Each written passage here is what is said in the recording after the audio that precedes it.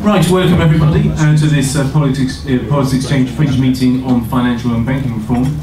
It's a great pleasure to see all of you here today. My name's Alistair Heath, I'm the editor of City AM, and I'm going to be chairing today's session. We've got a group of really excellent speakers for you here today, so I'm going to very quickly introduce them, and then we will kick off with all the speakers giving their views in turn, and after that we'll have a Q&A where we'll be able to a bit more informally discuss the issues that are being raised today. So starting on my right, we've got Xavier Rollet, who, as you know, is the new CEO of the London Stock Exchange, and who's emerged as a great voice speaking up for the city and for free market economy at a time when a few other people are doing that. And Xavier is French and used to work for various US institutions before moving back to London. Next is Andrew Tirry, the chairman of the Treasury Select Committee and the MP for Chichester. And Andrew's already emerged as a formidable voice questioning and scrutinising our financial institutions and monetary policy. So looking forward to hearing what he's got to say. On my left is Vicky Ford, Conservative spokesman on economic affairs in the European Parliament and a former banker herself. Gerard Lyons, Chief Economist and Head of Research at Standard Chartered, the global bank based in London and which did not need a bailout, unlike some of the others. And on my far left, Andrew Lilico, who I've known for years, the Chief Economist of Policy Exchange, and he was previously the Managing Director of Europe Economics. So it's a great group of people, and have we thrown out the baby with the bathwater? That's a fundamental question now, I think, at a time when there's evidence that there's a trickle of hedge fund managers leaving the UK. The latest estimates are that about 1,000 have left already, costing this check about £500 million in foregone revenues. We've got a bunch of other companies leaving. There's a lot of people who are very worried now in London's financial services industry, and who are wondering whether they need to relocate out of the UK, out of the European Union altogether. And a lot of other fears about over-regulation, and that the banking regulation may be a case of overkill and so on. So, without further ado, we will start with Andrew Tirry. Thank you very much. Well, the first point I'd like to make is I've learned to arrive early at these functions, Policy Exchange. The time I got here at 20 past, all the sandwiches had gone. Yes.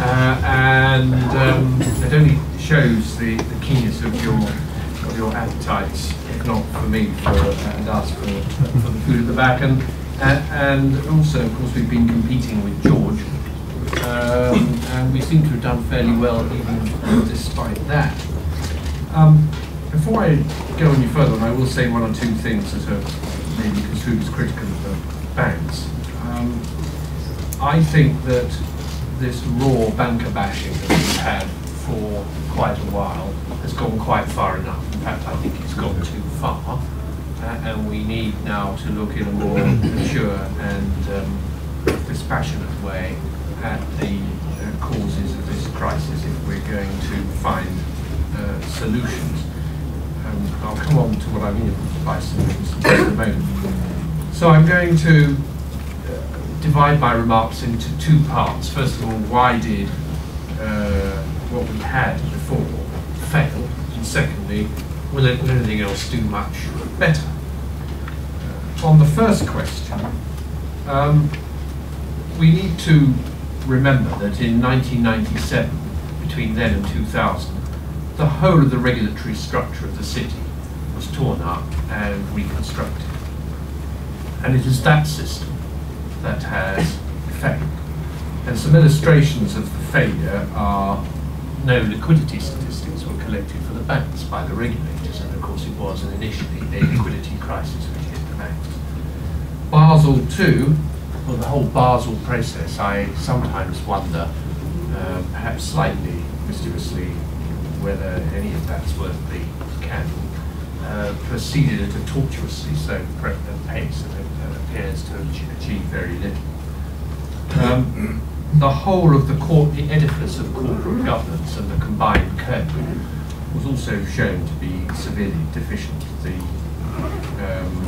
shareholders did not bark via their representatives, that is, the non-executives on the boards of these banks. And of course, the centrepiece of the structure for dealing with systemic risk, the so-called tripartite, scarcely met, failed to monitor very much, and initially was hopeless when a crisis struck. So moving swiftly on, I think we're agreed what we've got, or what we've had in the past, is not up to the mark. The question is, could we do any better? Even to solve the last crisis, never mind the next one, which is always the problem in this field. Well, there are some things I think we could do, and I was told to speak for only 5 to 7 minutes, and I'll just throw out a few thoughts, and I'll end with a qualification for all those thoughts.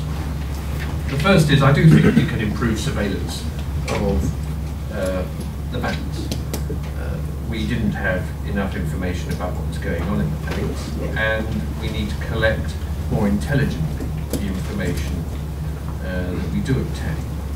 And it's up to the regulators to think much more constructively about this, while always bearing in mind that they should not delude themselves. And I worry occasionally when I hear 1 or 2 remarks of regulators, not a long way away from the FSA, that they may be in danger of deluding themselves that they can price risk better at any particular time than the people who are creating and selling products. The second thing I think we can do is use a variety of tools right across the piece, not home in necessarily on one particular solution.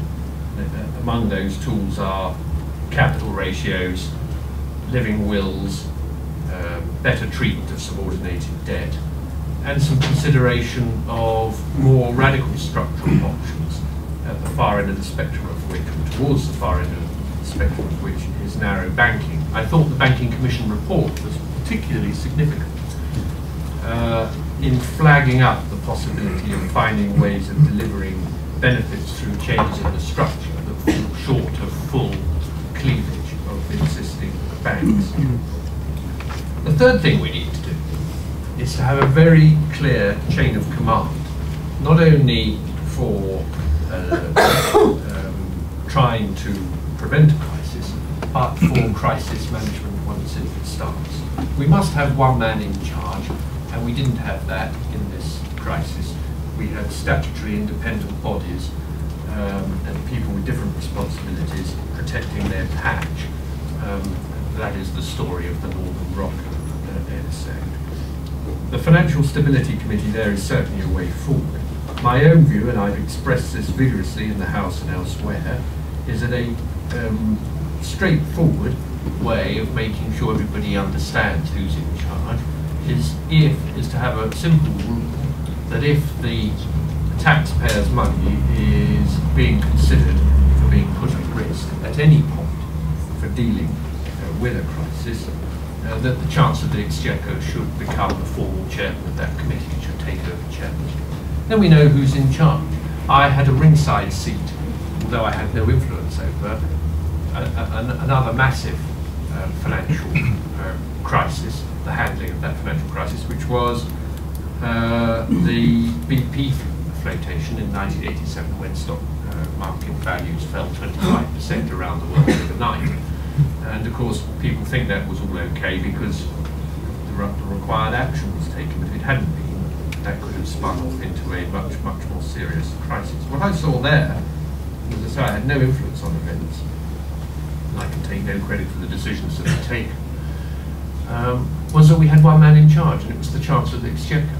He overruled the Bank of England in the space of 48 hours, took extremely tough action, and it turned out that the action he took was broadly right. The fourth thing, paradoxically, I think we need to do is, and people normally see these as contradictions or as tension between the two, is we need to increase competition in banking. It is generally held that, well, the more regulation you have, the less competition you have, and of course that's true because regulation is a barrier to entry.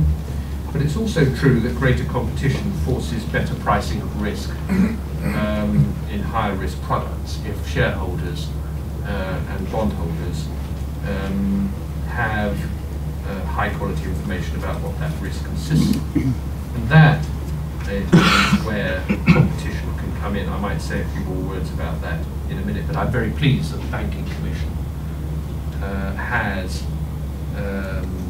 not only obtained in its terms of reference competition, but is also, as we've seen from its initial 50-page publication, determined to work on this vigorously. I've mentioned a few things which no doubt will raise questions and arguments and others will want to build on or disagree with. But I just want to end with one general qualification, which I promised to do at the start, which is let's be realistic about what is achievable. We don't have any type of regulation, any creativity in the financial services sector may reduce risk, but it may increase risk, and in ways which are unforeseen and unforeseeable. And that creativity is not something that we can afford across the board to stifle. It will cost us. The second point to make is that the consumer always pays for this regulation. And before we heap more regulation on the banking sector, we need to be clear in each extra heap of that regulation that we are getting value for money in terms of reduced risk. We don't want more window dressing regulation that achieves little. And the third point that I want to make, by way of qualification, and there have been some very strange things said with regard to this, with which I disagree, is the business cycle is always with us, and with it, the financial cycle. We will not eradicate, we will have difficulty even in attenuating the financial and the business cycles. The best we can do, I think, is to identify where those risks are as early as possible and have preparatory action in place. Wary always of the inevitability that the next financial shock, whether it is in 5 or 25 years' time, will come from a quarter that we cannot at present forecast. Okay, thanks very much for that. We're going to keep all the next presentations quite strictly to 5 to 7 minutes. Xavier, do you want to be next? I'm going to be down to about a minute and a half. But thank you very much. These points I think are all well taken, and I think right on the mark. Where are we today? Why are we where we are? And if one looks back at the financial crisis of the last 100 years, whether we go back to the late 20s and mid 30s, or a bit more recently, late 70s, 84, 87, 90, 94, 97, 98, 2000, 2001, and now this massive financial crisis. It's always the same reason. And it's just one. It is excessive leverage and our inability to manage leverage in a proper fashion.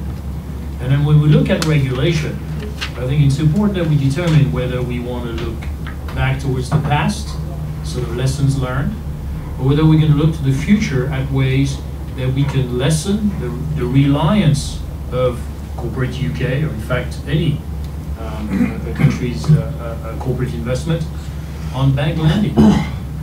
And the inability to manage leverage at the aggregate level, whether at government or at the macro level, effectively central bank, which is what happened in the United States from sort of 87 until now. The political resolve to avoid recession at any cost would lead to basically overly accommodative, loose monetary policies, combined with corporate governance failures at a number of institutions, namely banks. What do banks do? They manage leverage. They create something out of nothing. And this is good when it's done in the right way. Even today, we're looking at Europe as a whole, and the UK in particular. 3/4 of corporate funding comes from the extension of leverage by the banks. So to the point of looking at banker bashing and perhaps putting a stop to it, this is really important. We need bank finance to restart the economic engine, particularly as regards SME financing today in the UK and within Europe. But the third point also is that there were supervisory failures, regulatory failures.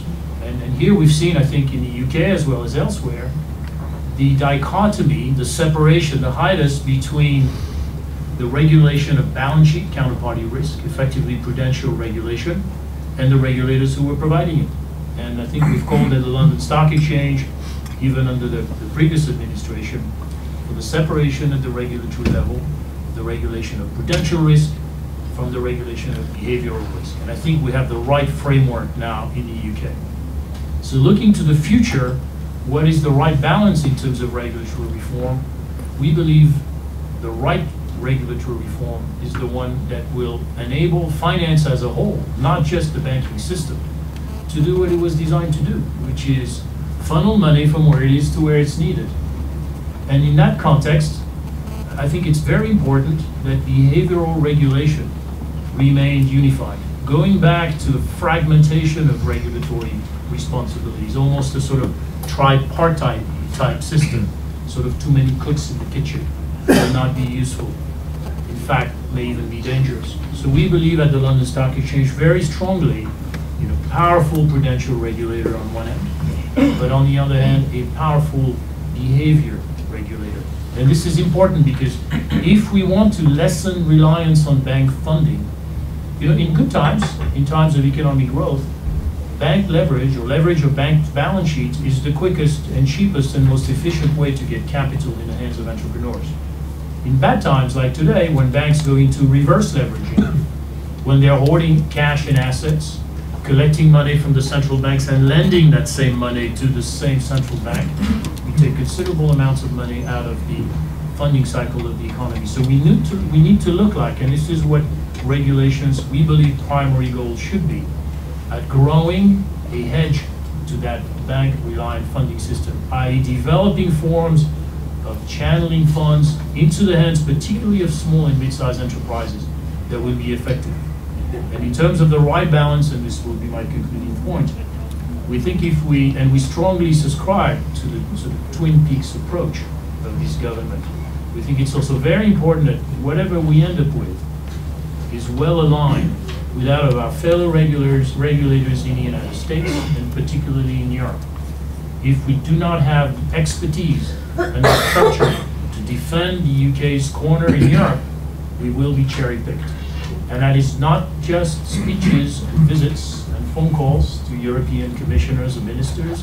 It's participating in the daily ground of committee work within the new European structure. It is binding on the UK. The UK represents 2/3 of financial services industry in Europe. But in many of the European regulatory, for example, the new European Securities Markets Authority will only garner 8% of the votes. So it's very important that at a working level, in terms of committee memberships, we have the right representative who can do the technical work to protect and promote the United Kingdom's financial services industry, because what it does is it funds and will fund the recovery, particularly in the SME sector. Thank you. Thanks very much. Next speaker, Vicky Ford. Thank you very much for that, and I hope I am one of the right members of that committee. Just from a personal point of view, the British Conservative Party has got 4 members on that committee, myself and Kay Swinburne, full members, and then Syed Kamal and Ashley Fox as the other 2. And we do work incredibly closely with Sharon Bowles, the committee chair from the Liberals. So that's great at the moment to have her in that position. I want to go in a bit of the detail of the legislation that's coming in front of the European Parliament, but before that, just 2 basic points. We are very far from out of the economic crisis. The point that you made about access to capital, especially for SMEs, is a key concern not only here but across the continent and elsewhere. And in my view, the banking crisis is not over. The wake-up call that we saw from AIB last week showed that still taxpayers are having to bail out banks. And I never want to be in the position again where UK taxpayers have to bail out the banks. Okay? I do see the City of London as a national treasure. It is a really precious thing that we have the world's largest financial centre. We need financial services, we need banks lending money, we need pension funds looking after our pensions, we need insurance companies that will pay out when there's a crisis. We need liquid markets to allow that all to happen. And yes, occasionally we do need derivatives as well to hedge those risks when they arrive. Nice to see the thumbs up. However, it is a treasure that brings risks. Because we have the City of London, we have more open doors to other countries than any other place in the world, especially given the size of our economy. So if there are problems in financial services elsewhere, they impact us. We therefore cannot pass the buck when it comes to legislation. We cannot continue to say, oh, the entire crisis caused by the US subprime lending. Let's remember that a significant amount of that repackaged debt was traded through the trading floors in the City of London or by institutions that had subsidiaries or affiliates in the city. So we need to be at the forefront of global legislation, which we are. But I also agree with Andrew what he said about Basel, that what's the point in getting to accords in Basel if they never get implemented internationally? American banks, listen to that, please. So what we're doing in the European Parliament is ensuring that those bits of legislation are agreed internationally. That's really embarrassing because that's my phone. American banks. That's my policy advisor just sort of telling me off. Okay. It's switched off, so sorry about that. In terms of the European Parliament, I stopped counting when we saw the 50th bits of legislation or coming through the table, coming across the table. But I do look at those bits of legislation in three different sort of pockets. There's a need to have area. How do you address the causes of the crisis, such as bank capital? And some of it is sort of helpful to have. How do you try and stop systemic risks in other places? So transparency and derivatives, for example, I would put in the helpful.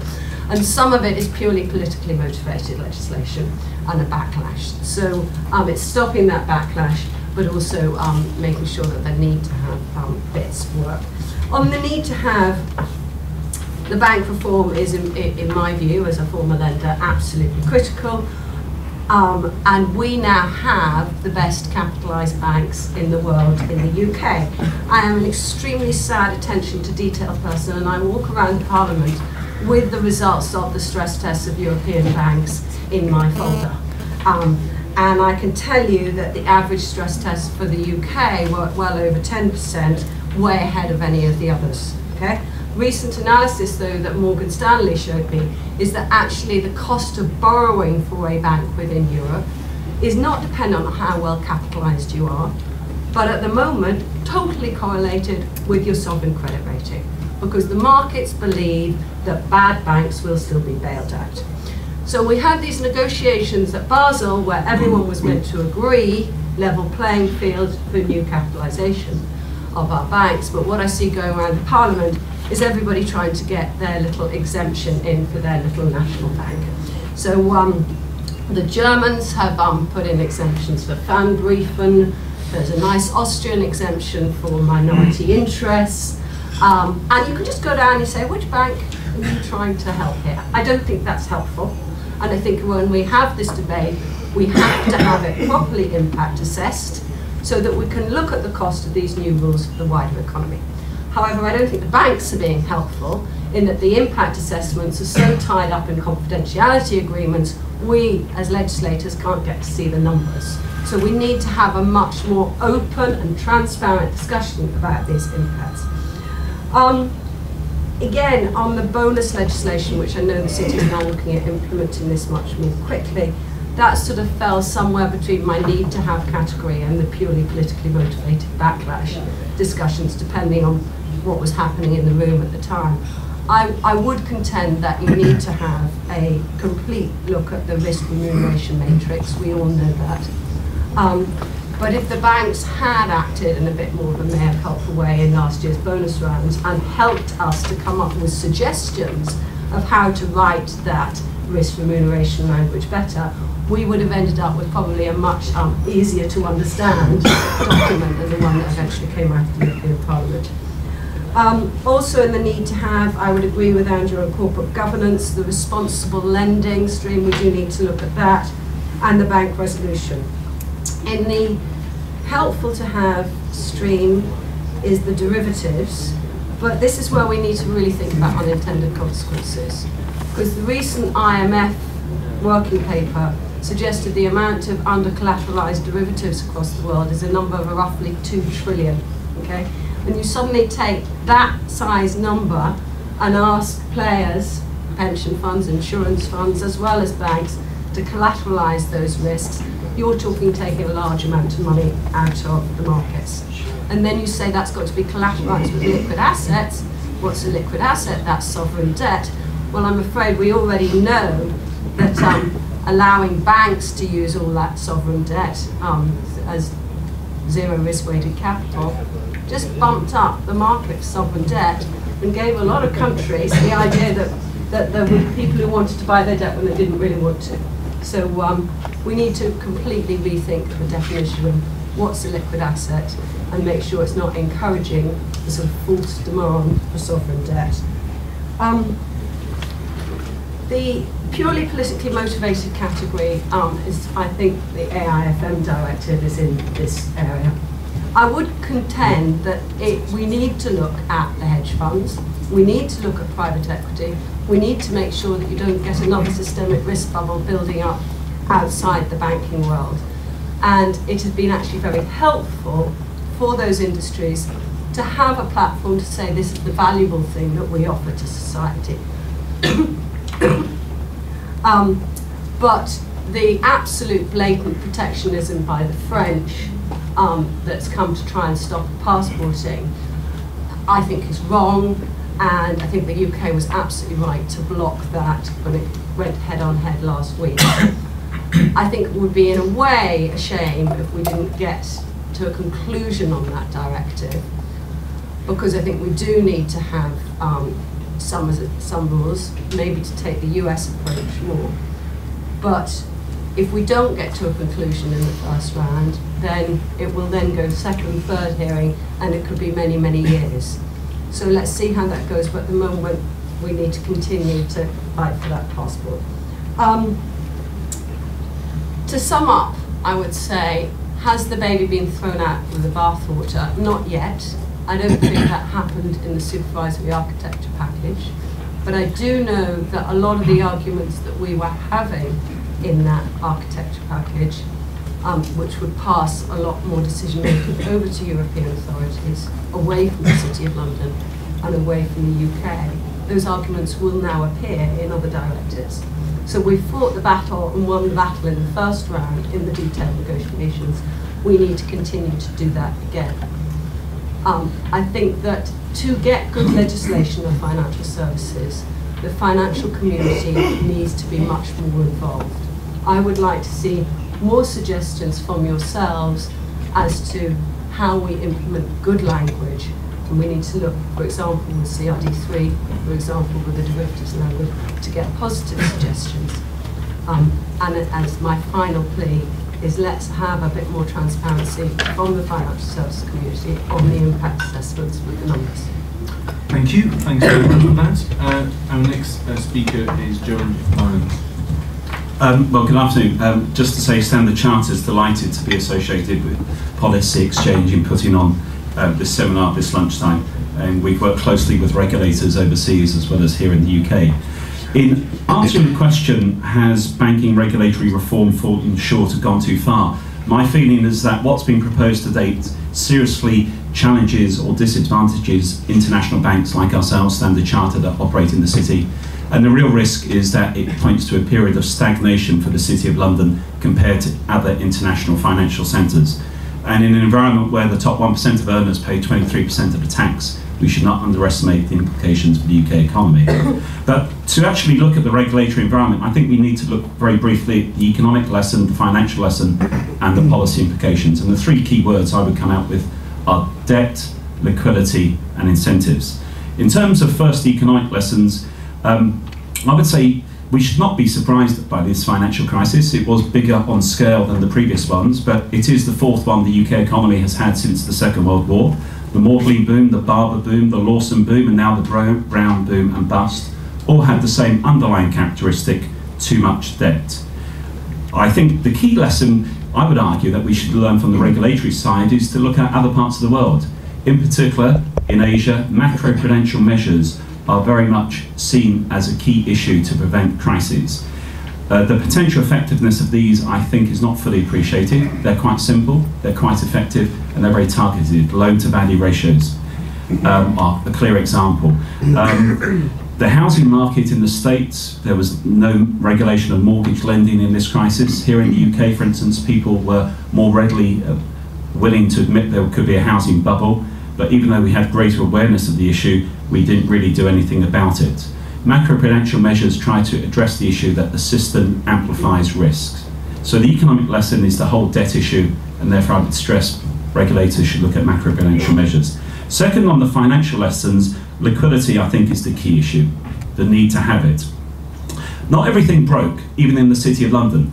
RBS went up in sort of style, shall we say. A few others, HBOS. But when one looks at it, Barclays didn't do too badly, HSBC didn't do too badly, ourselves, Standard Chartered, very global, we didn't do too badly. But actually in the rest of the city, the pension fund industry, the insurance industry, large parts of the city did come out of this crisis relatively well. Clearly they were hit by the recession. And I think we need to remember that not everything broke in the city. We need to learn lessons from what went wrong as well as lessons from what went well globally as well as domestically. Internationally, Canada and Australia really did well because they had very effective supervision. And Standard Chartered, I view, as strict intrusive supervision is all to be welcomed. Indeed, transparency and simplicity and avoiding complexity may be one lesson we should take away. What broke? Liquidity. The institutions that failed didn't have liquidity. I also would argue they didn't have effective supervision from the regulatory authorities. Their internal governance and risk management really left a lot to be desired. Boards or senior management did not safeguard against excessive risk-taking. What's interesting in our view is that what did not have an impact either on this crisis in terms of predicting this crisis, the structure or size of institutions. I would argue the debate over narrow versus investment banking is wrong. What happens is that the commercial banks like HSBC, Standard Chartered, who did well in this crisis, get penalised. Size is not the issue. You can try and have as many small banks as possible. You probably end up having them all doing the same, and they probably will be hit by the same external shock, or probably would be hit by all doing the same thing wrong. Even capital is not the issue. The Institute for International Finance and others have many studies showing that if you put too much capital or put too much emphasis on capital, the real risk is that you limit the recovery. Third, and therefore, what are the policy lessons? I think it's vitally important that we do allow businesses and customers to take acceptable risks to promote growth. If you have no risk, I doubt if you would have much growth. We need to avoid the unintended consequences. I don't think anyone in this government, or in this coalition maybe, or maybe not, want to really damage the city. But there's a danger of pushing things too far. Regulatory overkill is like tax overkill. You only know when you've gone past the tipping point. Clearly, we need to avoid cheap money. We need to learn the lessons from other parts of the world, such as supervision and macroprudential measures from Asia. The problem of moral hazard is a big issue. The credibility of a no bailout policy really can only be tested when it comes to the crunch. If you have small banks doing crowded trades, you probably would still have to bail them out. So what we really need to do is internalise the cost of failure such that it's not borne by the system. I think we're trying to do that, but that we have to accept that 3 years after the crisis started, instead of agreement on what caused the crisis, we now seem to have divergence. The kitchen sink is almost thrown into the debate. Also, 3 years after the crisis started, instead of international agreement, we now see divergent nationalistic policies. Too fast, too soon, too unilateral policies by the UK is a danger to the City of London. What we now have in the City of London is that no major firm is adding to staff in the city. The world economy is still doing pretty well. Additions to labour in the financial industry are taking place outside of the city. In terms of some of the international approaches, pay clearly is an issue. We need to make sure that people are not incentivised to actually bet the bank. Therefore, what the political debate has done on pay maybe should be encouraged. The trouble is, this is a G20 process, and only one country, the UK, is adopting it. We therefore have to ask ourselves whether we're actually beating ourselves up too much. We clearly should be pushing for an international agenda, but we shouldn't unilaterally take action that, in my view, discriminates or undermines the city, which is vitally important for the recovery. And finally, I think we do need to have a vision of where the economy goes in the future. We do need to have a balanced economy, but we need to have the right incentives coming out of the regulatory world. So, in conclusion, the three words I would say: debt, avoid it; liquidity, have it; and incentives, let's try and have the right ones. Thank you. Thanks very much. Thank you. And our last speaker, before we open up the floor to questions, is Andrew Lilico of Policy Exchange. Right, so in my view, financial regulation as currently conceived goes far too far, or perhaps not really far enough, down the wrong sorts of paths and barely scratches on the key things that need to happen. So I think your diagnosis of where you should go in terms of financial regulation depends very much on your diagnosis of the financial crisis and the bailouts that followed from it. So was the problem fundamentally that the banks behaved in ways that meant that politicians then, taxpayers and so on, had to bail them out? Or was the fundamental problem that either the politicians chose to bail them out, or they didn't have mechanisms that could protect them from the need to bail them out? Could I ask, there are empty seats down there, and there's people who can't get in. Could possibly people go and sit in the empty seats? Yeah, there's one or two empty seats here. Yeah. Sure. Okay. And maybe also worth moving a little bit in to the corridor slightly. But shall we be brief about it, please, because we're interrupting the speaker. We're okay? Is that better? There's one more here, and one there. One here, in front? Okay. All right, thank you. Okay, Andrew, do you want to continue? Okay, so I think that the current thrust of regulation assumes that the fundamental problem was the banks, whereas I think the fundamental problem lies on the side of the politicians.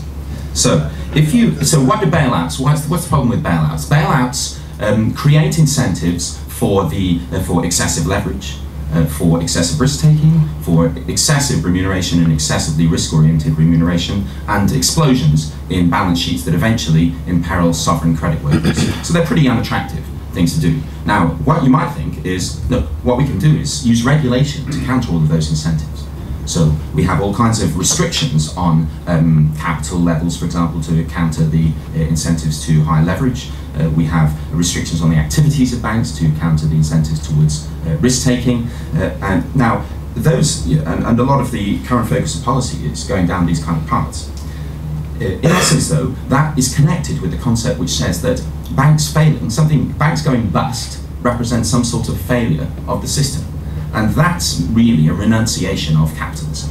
Because at the heart of capitalism would be two kinds of propositions, and they're not the only two, but there are two of them there, which are that, first of all, that regulators, agents of the state, do not have sufficient information to know how to allocate risk and capital across the economy.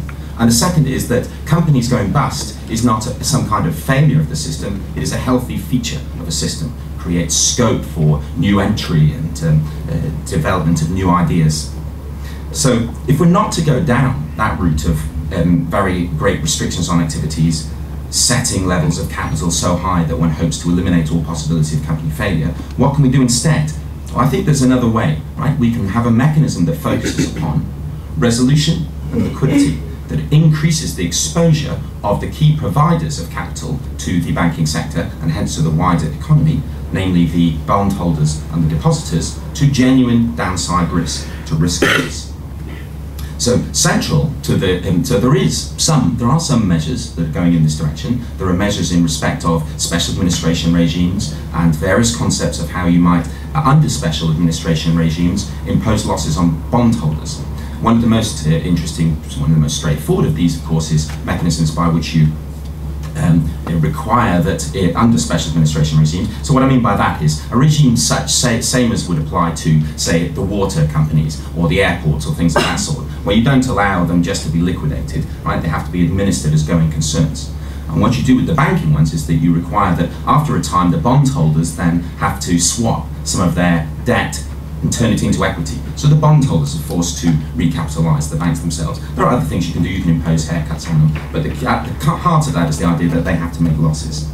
Now, that's not the only kind of thing. I think in order for it to be credible that you impose losses on bondholders, you need mechanisms that prevent politicians from being a bad guy, right? Nobody wants to be Fernando de la Rúa, President of Argentina, taken off the roof of the presidential palace in 2002 with a baying mob outside after he'd allowed the banking system to go bust and depositors to be losing their money. So how can you actually impose some losses on the bondholders and have some exposure of downside risk for the depositors whilst still not being faced with that threat of disorder? Well, I think you can do that. So I think the way of doing that is the following. I think that every bank licensed to accept retail deposits should be forced to offer a form of deposit account which is completely insured and completely backed by bonds, government bonds. So we used to have accounts of this sort. We used to have whole institutions that were called savings banks that existed from 1817 until the mid-1980s. Those sorts of institutions were chased out by a combination of high inflation and deposit insurance, which didn't exist in the UK till 1979. So what I think we need to do is to have that, instead of trying to recreate the past, instead we should nest one of these inside every standard fractional reserve bank. Then if you want to go and just deposit money in the bank, you can deposit it in these entirely safe accounts without any limit to the amount of money that you place in them. So if you're moving house, you're not subject to some £50,000 restriction or something, and you sell your one property before you buy the next, you can put unlimited amounts in these things. But if you take your money and you put it in an investment deposit, then the bank can do what it likes with their investment deposit. If it wants to buy derivatives, equities, put money into shares, of course it can still be subject to prudential requirements and liquidity restrictions and some of the other kinds of things. I'm not suggesting eliminating all regulation, but you can then credibly expose those investment deposits. The clue's in the name, it's an investment, right? You can credibly expose those to downside risk of loss. And I think that until we can find mechanisms, that might not be the only thing you can do, I'm just putting that out there as one kind of a thing, but until you can find mechanisms that credibly expose the key providers of capital to genuine risk of losing their money, then you have a significant problem. You essentially don't have what we would normally understand as a capitalist system at all. So these are the ways you can go. You can find ways to expose capitalists to genuine downside risk of loss, or you can renounce private capitalism of the form that we've been used to. Those are the options. Right, well, that's still the choice. But as I said at the beginning of this session, a great range of speakers, a great range of very interesting ideas about where we are now and where the system should move forward. And what I will do is obviously a kind of questions, so I think we'll just kick off with questions immediately. And gentleman over there. The rules are, if you could just say who you are and who you represent, please, that'd be great. And also keep the questions reasonably short. Josh Spiro, editor of Spears magazine. How important is public anger in regulatory reform? Right. Andrew, perhaps? Well, as the committee, which before the election was doing its best to act as a lightning conductor for public anger, I suppose I've had got some view on it. There are two things I'd say. First of all, without a shadow of a doubt, that if there hadn't been this public anger, there wouldn't have been so much activity to try and get this. There wouldn't have been so much activity, and that the kind of activity we've got now to try and resolve this would be different. But secondly, as we move out of this crisis, and I know we've heard some negative remarks, the sense, as that sense of crisis diminishes and distance opens up, the political impetus for taking on powerful vested interest groups will diminish. So it cuts both ways. Public anger has played a role, will play a diminishing role, and the fact that that role will diminish has both good and bad aspects. Okay. Do you want to add something to this? Oh, well, I think the public are absolutely right to be angry as well, because we became the unwilling shareholders in our largest banks, and that's why we're going through the whole economic process in the UK at the moment. So I think public anger is important, that it is listened to, and I think it's important, as I said earlier, that those upon whom the light is shining, which is partly the politicians, partly the regulators, as well as the institutions themselves, come jointly to a solution to respond to those issues. The issue is when the public anger swings you off into actually kickback regulation in the wrong part of the sector. So you're not solving the problem. But I suppose what one could say to that is that the public anger is indiscriminate, while a lot of banks are not bailed out, a lot of small institutions are not bailed out, and also there's sort of exaggerated rhetoric about an entire industry rather than just a few people, and also the anger is not directed, for example, to central bankers who kept interest rates too low, and instead these central bankers are now gaining a lot of power. But anyway, would you like to also add to that?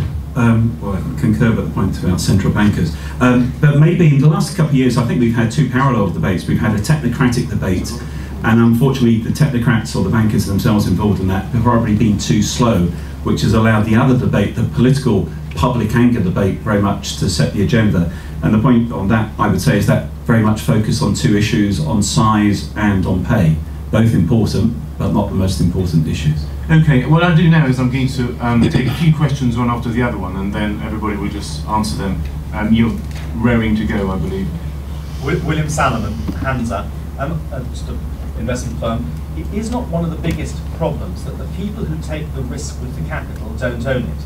And when joint stock banks were created in the 19th century, that was the great crisis that was foreseen. And in the incentive system that has migrated from the investment bank trading houses into the clearing banks, you've incentivized people to maximize the risk with capital, which is not their own. So the solution must be personal responsibility when the banks get into trouble, so that people take risk with their own money as well as with the shareholders and depositors' money. So you advocate unlimited liability partnerships? No, a mixed structure. Okay, right, first question, gentleman there. Hi, Conor Coleman, Lloyd's Banking Group. Forgive me, this was covered in one of the earlier speeches. But I was wondering, how did panelists feel about plans in the US and in the EU to put OTC derivatives on exchange, and how you think that will impact corporate people using derivatives for legitimate purposes? Okay, so OTC derivatives. Gentleman over there. Tom Smith, HSBC. Does the panel think that the government's UK regulatory reforms place too much power in the Bank of England? Okay, and one last one, and then we answer those and then return to the next ones. The lady over there. Yes, Julie Ginsburg, I'm the Bureau Chief for Reporters in the UK and Ireland. I want to ask Andrew if he thinks that Ireland should have abandoned the Anglo-Irish bondholders, A, and B, whether he thinks that, or whether the panel think that there's any real impetus to reform the legal system to make it easier to abandon bondholders of banks, and what implication that might have for sovereign rating. Okay, so bondholders and whether they should lose out. Okay, well, that's full set of questions. Shall we start off? We'll just take everybody in turn and everyone can give a quick answer. Let's start off with Andrew Lilico. So joint stock banks, OTC derivatives, too much power Bank of England, and Anglo-Irish bondholders. So I don't agree with I don't agree about the joint stock banks. I think that it's essential to capitalism that you have a separation of the capital providers and the capital managers, and there's no particular problem with that. It's provided that you credibly expose the capital providers to risk of loss. They're not forced to give these people their money to manage it, so if these people mismanage it and losing their money, that's tough. On the bondholders, I would have, so what I wanted to do in late 2008 was to overthrow most of the bondholding contracts across the financial sector and to impose depositors as preferred creditors of banks and to impose losses on banks in going concern of under special administration regimes which would be urgently introduced. So that's what I'd have done then. That's probably what I'd still be doing now, at least for the Irish. There's a bit of a shame actually for much of the developed world. We've gone so all in on all of this that the kind of options that we had for the use of government balance sheets in order to ameliorate some of the effects of that are now more limited. So it's arguable that we missed the window on doing that. Okay, Gerald. Any thoughts? Well, there's some of the questions were pretty similar in terms of skin in the game would be the answer to the first and the last point. Yeah, and I think the lessons are that you need to have people having skin in the game. I would actually say that's a secondary issue. First, I would actually say the primary issue is to avoid getting to that situation in the first place. And if you have some of the simple structures, macroprudential measures, effective supervisions, things we talked about on the panel. I don't think you need to get that far. But certainly if you do get that far, then yes. Even pay has become an issue. Maybe having people paid in subordinated debt, not in equity even, so that people take the first hit if something goes belly up, I think is important. So yes, I would agree with both the first and last questions on that point. Vicky Thorne? Yes, it's important that the people taking risk have skin in the game, but on the other hand, who were the largest shareholders of Lehman? The people on the trading floor taking their decisions, so it's not your only protection. On OTC derivatives, we have, thanks, I have to say, to working extremely hard with the CBI and corporates across Europe, we have secured a carve-out for consumer end-user consumers, where it's non-financial services using derivatives to hedge risk. The issue that's concerning me now is when it's other financial services, not directly banks, but for example pension funds, who are also going to have a big impact here, and I don't think there's been enough focus on that yet. But you can thank the work for the Brits to get that carve-out so far. Should the bondholders have to take a loss? Yes. Okay? Now, I don't mind if that's all senior bondholders or if that's just increasing tiers of some sort of junior bondholders, but do you need a quick resolution that a bank, if it's a systemic player, can keep going as a going concern, and even actually if it's not a systemic player but it's correlated with lots of small players, as you said, can keep going if necessary as a going concern, but that investors can take losses? Yes, you need that. How far does those losses go? Should they go to depositors? I think you probably do need some protection for the man in the street. Is the protection level currently, that's 100,000 euros, too high? Certainly in some parts of Europe, that's incredibly high. And is there moral hazard in having that deposit guarantee? Yes, because it encourages you to go to the person who may be a poorly capitalised bank, but is offering the highest interest because you know the taxpayer will cover you. So that is another issue as well, and they are all real issues that we're debating, which could go one way or the other way. But the resolution mechanism to allow for creditors to take losses must happen, because it cannot be the taxpayer, and we cannot afford to have a pre-funded bailout fund either. Okay, thank you. Andrew? Yes, we need to find a way of penalising the bondholders. Your question is the enduring question about modern capitalism, the division of the risk takers from the owners. I think something can be done on corporate governance to improve that. I think the modern pension funds of the institutions must play a greater role in appointing and monitoring the performance of non-execs. I've thought about this quite a lot, discussed it with David Walker.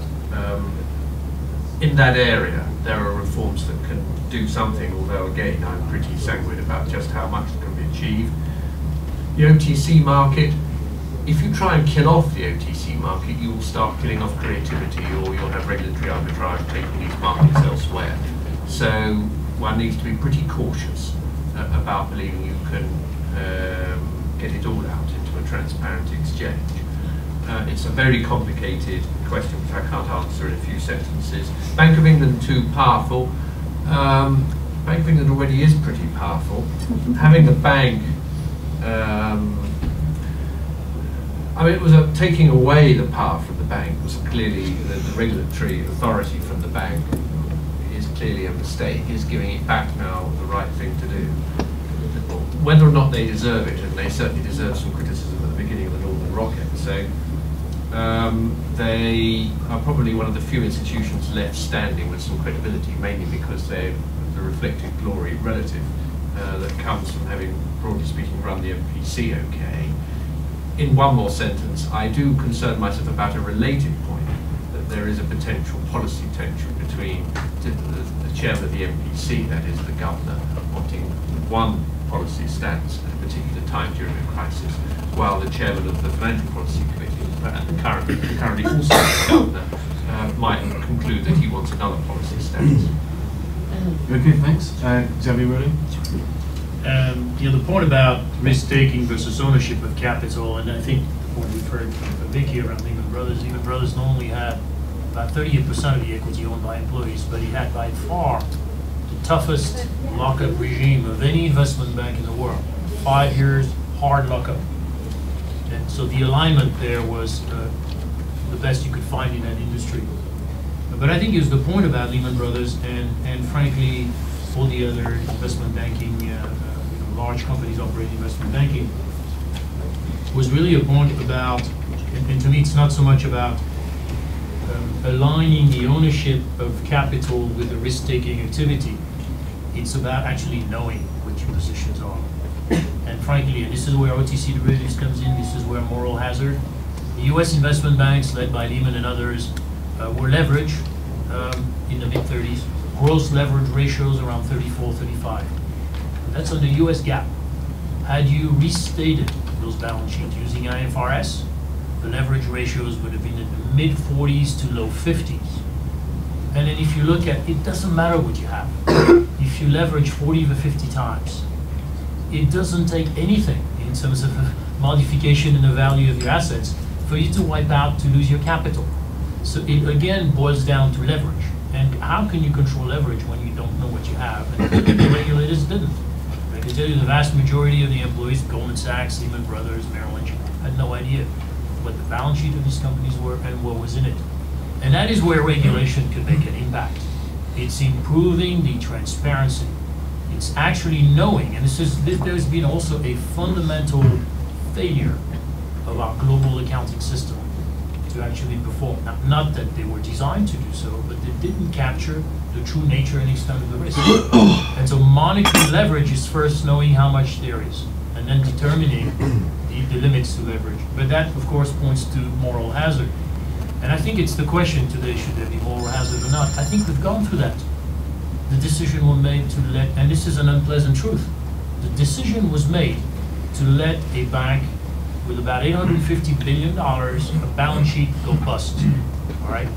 Moral hazard. What happened? Armageddon. The consequences were so dire that all the other US investment banks that were with Lehman Brothers in the bankruptcy lounge, Goldman Sachs, Morgan Stanley, Merrill Lynch, that insurance companies like AIG and many others, the decision was not made to bail them out. They had to be bailed out. And I think we're still working through this. So the question about moral hazard is a reasonably unpleasant one. It has been resolved. We can't afford to let these companies go bust. We couldn't then, and we cannot now. So the answer is, how do we not get ourselves in that situation? And for sure, it's about regulating leverage. And for this, we've got to be able to know it, control it, and monitor it. I want to say a couple of words about OTC derivatives. OTC derivatives is 700, more or less, 700 trillion US dollar asset class. If you put together the capital value accessible to all the exchanges in the world, it's less than 100 billion. So how much leverage are you prepared to take by putting let's hypothetically take the 700 trillion in OTC derivative and ask an industry that is, let's take the 5 largest exchanges in the world in terms of capitalization, and we're at less than 50 billion. You want to put 700 trillion onto a capital base of 50 billion? Now what sort of crazy leverage is that? So there is a systemic risk issue. And frankly, we need to look at the way the clearing industry is regulated today. It is pretty highly leveraged when you look at the gross notional balance sheet. And so far, we haven't really looked at it. It has performed reasonably well during the crisis because it only handled one bankruptcy. So let's look at this going forward.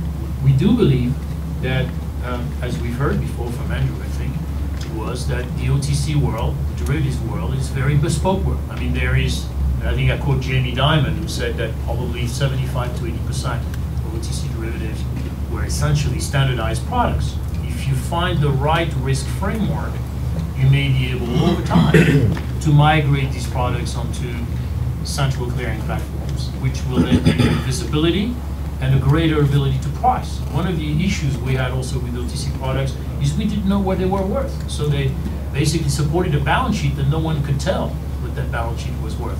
So my concluding comment would be, let's look at this, let's be very careful, let's not stifle innovations, You know, the corporate world, I think, has reacted very briskly when the SEC in the United States said, let's put all OTC derivatives onto clearinghouses or exchanges.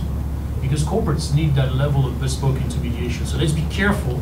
Let's do it over time, but it has to be a participation, cooperative work between the banks, the corporate world, and the clearinghouses, the exchanges, together with regulators. And then finally, if I may be allowed, the point about prudential regulation going into central banks. No one is perfect. They have the system, capitalist system itself had its own frailties and imperfections. But the only suitable, in our view, the only suitable regulated balance sheet are regulators who know themselves balance sheet because they manage balance sheets. And it's about the knowledge of these products, but also the ability when something goes wrong, and something always goes wrong, to intervene. Not 3 months later, once you've gone back to Congress. Remember the TARP-induced volatility to the market? You know, substantial balance sheet companies were regulated by regulators who had access to zero capital. They could not intervene. The US had to go back to Congress to design a new way to bail out these institutions. Investment banks became bank holding companies. TARP failed through its first passage to Congress. Remember the volatility in market. So if you design the right framework in terms of prudential regulation, you have to have the right regulators who actually understand balance sheet. But if something goes wrong, the decision, going back to moral hazard, to bail or not to bail, has to be made that same day. And obviously by a regulator who have at their disposal vast resources if they are needed. Okay.